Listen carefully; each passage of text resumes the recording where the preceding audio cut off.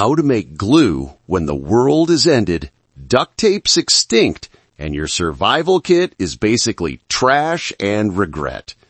Your tent's leaking, your spear's falling apart, and the only thing holding society together was glue until it ran out with the peanut butter.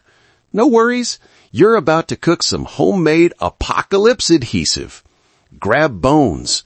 Yeah, bones. From dinner, from ruins, from whatever used to walk around before it starved. Smash them up like you're angry at yesterday.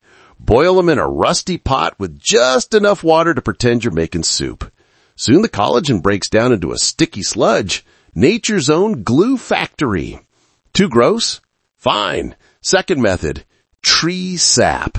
Find a wounded tree, scrape that amber goo like you're stealing candy, then heat it till it bubbles into tar. Add ash if you want it tougher. Congratulations, you're basically a caveman chemist.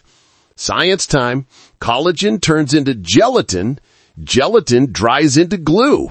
Sap hardens like fossilized sugar.